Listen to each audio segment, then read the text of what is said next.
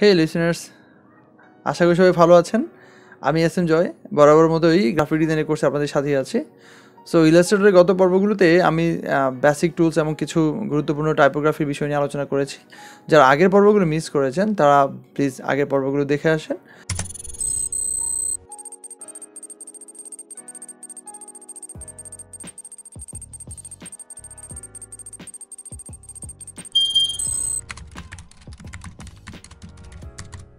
তো আজকে আমরা নতুন কিছু শিখব। নতুন কিছুর মধ্যে আজকে আমরা এখানে কিছু শেপ টুল আছে, সেই শেপ টুল নিয়ে আলোচনা করতে চাই। প্রথমে হচ্ছে রেক্টেঙ্গেল টুল।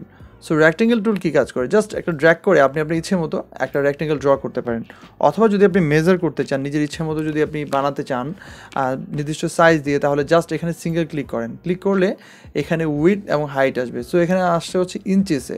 আপনি যদি ইঞ্চিসের হিসাবটা যদি না বুঝেন তাহলে ক্যান্সেল দিয়ে জাস্ট Ctrl+R প্রেস করেন, তাহলে উপরে রুলার আসবে। রুলার থেকে এখানে রাইট বাটন ক্লিক করে দেন হচ্ছে আপনি এখানে পিক্সেল অথবা যেটাতে আপনি ভালো বুঝেন, যে সাইজটাতে বুঝেন সেটাতে নিয়ে আপনি দিতে পারেন। তাহলে এবার ক্লিক করলে যেটা হবে, এবার আসবে হচ্ছে পিক্সেলে। সো এবার আপনি আপনার ইচ্ছে মতো যে কোনো ধরনের পিক্সেল দিয়ে আপনি এখানে একটা পেজ নিতে পারেন। সো ধরুন আমি এখানে 400x400 একটা স্কোয়ার শেপ একটা বানাতে আছি। সো আমি এটা বানিয়ে ফেললাম। এবার এটার আমি বিভিন্ন ধরনের কালার দিতে পারি। লাইক এখানে যদি আমি একটা কালার দিতে চাই, এটা হচ্ছে আসলে আমাদের ফিল কালার, এবং একটা স্ট্রোক কালার এখানে নেই আমাদের, যদিও এখানে আমরা দিতে পারি। যেমন এখানে একটা স্ট্রোক কালার দেখতে পাচ্ছি, এটা নান করা আছে, দ্যাট মিনস কোনো কালার নেই। সো এখানে ক্লিক করে যদি এবার আমরা আমাদের ইচ্ছে মতো যে কোনো একটা কালার এখানে চুজ করতে চাই, এবার আমরা সেটা হালকা করে দেখতে পাচ্ছি। যদি এটাকে বাড়াতে চাই তাহলে উপরে স্ট্রোকটাকে বাড়াতে হবে। দ্যাট মিনস আমরা স্ট্রোকটাকে অনেক বেশি বাড়িয়েও দিতে পারি, আবার চাইলে আমরা নিজের মতো করে কমিয়ে দিতে পারি। সো এই শেপ টুলটা নিয়ে বা রেক্টেঙ্গেল টুলটা নিয়ে আমরা অনেক কিছু করতে পারি। লাইক এটাকে ড্র্যাগ করে এখানে বাড়াতে পারি, যেমন এখান থেকে ড্র্যাগ করে এটাকে বাড়িয়ে দিতে পারি, এবং নিচের থেকে বাড়াতে পারি, উপর দিকে বাড়াতে পারি। চাইলে এটার আরও কিছু কাজ আমরা করতে পারি। যেমন যদি স্ট্রোকটাকে আমরা উল্টে দিই, জাস্ট এখানে স্ট্রোককে ফিলকে স্ট্রোক করতে পারি, এবং স্ট্রোকটাকে আবার আমরা নান করে দিতে পারি। এখানে ক্লিক করলে নান বা ক্যান্সেল হয়ে যাবে। এবার এই যে কর্নারগুলো আছে না, এখানে কর্নারগুলোকে আমরা বিভিন্নভাবে রেডিয়াস করতে পারি। যেমন ধরুন এখানে যদি ড্র্যাগ করে তাহলে দেখা যাবে যে চারটা কর্নার আমাদের নির্দিষ্ট সাইজ অনুযায়ী এটা এখানে মানে এটা এখানে কমতেছে, মানে দ্যাট মিনস এটা রাউন্ডেড হচ্ছে, অনেক বেশি রাউন্ডেড হচ্ছে। সো এই জিনিসটা এখান থেকে আমরা ইজিলি করে ফেলতে পারি। এছাড়া যদি আমরা নির্দিষ্ট একটা অপশনকে যদি করতে চাই, লাইক ধরেন এই অপশনটাকে করবো, মানে যে কোনো একটা সাইডকে, তাহলে যেটা করতে হবে সেটা হচ্ছে আমাদের ডিরেক্ট সিলেকশন টুলসে যেতে হবে এখানে, অ্যান্ড দেন এখানে ক্লিক করে এবার এটাকে ড্র্যাগ করতে হবে। এবার যদি ইচ্ছে হয় যে না আমি যে কোনো দুইটাকে একসাথে করব, আমরা তাও পারি। লাইক এখানে যদি সিলেক্ট করি, এবার যদি শিফট প্রেস করি তাহলে এখানে ক্লিক করলাম, তাহলে দুইটা সিলেক্ট হলো। এবার যদি ড্র্যাগ করি শুধুমাত্র এই দুইটাই আমাদের এখান থেকে রাউন্ডেড হবে। সো এই কাজগুলো খুব সহজে এখান থেকে করা যায়। এরপর আমরা এখান থেকে কি করতে পারি, আমরা এরপরে যেটা আছে সেটা হচ্ছে এখানে রাউন্ডেড রেক্টেঙ্গেল টুল। সো রাউন্ডেড রেক্টেঙ্গেল টুল যেটা করে সেটা হচ্ছে অটোমেটিকলি এটা রাউন্ড হয়ে আসে। এখানে রাউন্ড করে আছে, মানে এটা রাউন্ড, অলরেডি রাউন্ডেড, এবং সেখান থেকে চাইলে আমরা এটাকে আরও বেশি রাউন্ড করতে পারি। ওই একই কাজটাই কিন্তু করা যায়, আগে যেটা করেছে সেরকমই করা যায়।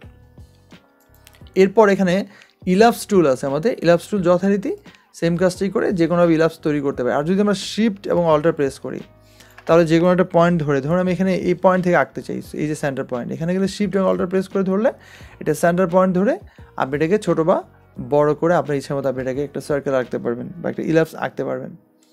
এরপর এখানে তারপর যেটা থাকে সেটা হচ্ছে পলিগনাল টুল। সো পলিগনাল টুলও যথারীতি একই কাজ করে। এখানে অনেকগুলো সাইড আছে, এখানে টোটাল 6টা সাইড আছে। এখানে 2টা 3টে 4টা 5টা 6টা, টোটাল এখানে 6টা সাইড, 6টা কর্নার দেখতে পাচ্ছি।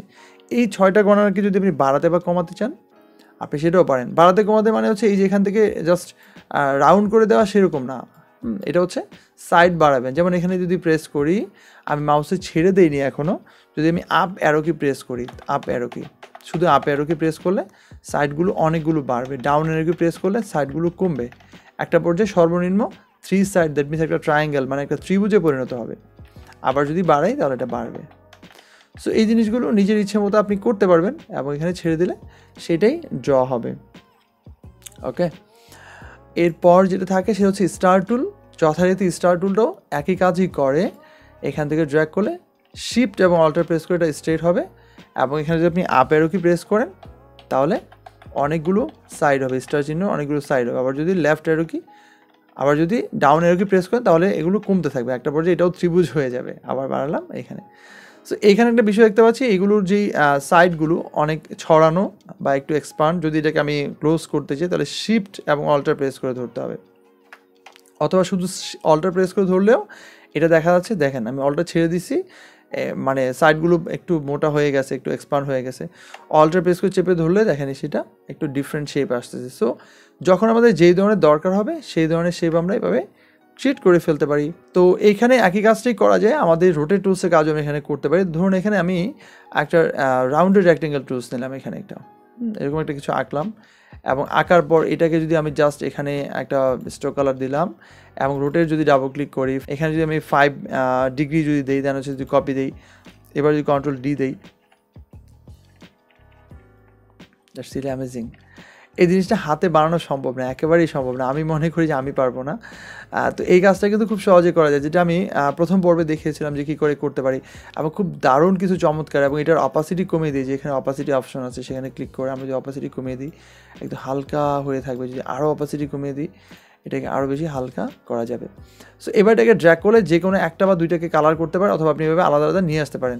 এখান থেকে ধরুন কয়েকটাকে আপনি সরিয়ে নিয়ে আসতে পারেন। কিন্তু যদি আপনি যে চান যে না এগুলো সবগুলো একসাথে থাকবে, তাহলে আপনাকে যেটা করতে হবে সেটা হচ্ছে গ্রুপ করতে হবে।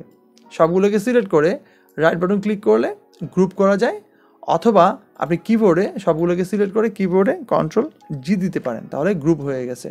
এবার রাইট বাটন ক্লিক করলে আনগ্রুপ, অথবা আপনি জাস্ট কন্ট্রোল শিফট জি, তাহলে এটা আনগ্রুপ হয়ে যাবে। সো এভাবে আমরা গ্রুপ আনগ্রুপ করতে পারি।